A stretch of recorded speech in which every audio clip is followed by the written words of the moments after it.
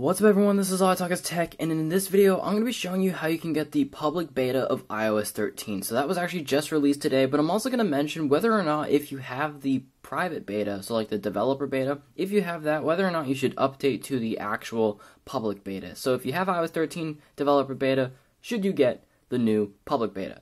So first, what you're going to want to do, click the link in the description. It's going to take you to Apple's public beta testing website. You're going to want to scroll down, click the sign up or the sign in button, depending on if you have an account or not. Typically, you just sign in with your Apple ID. So when you sign in, you'll see a page like this. You can tap on iOS, and then you'll want to scroll down, and then you will see that where it says enroll your iOS device. Just click on that, wait for it to load. My internet's really slow, or Apple servers are really slow because a lot of people are probably doing this right now.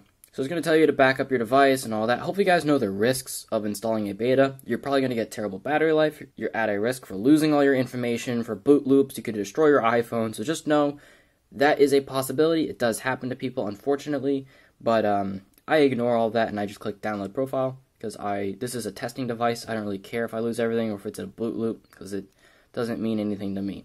So just go to your settings, general, go to, where is it, profile. iOS 13 right here.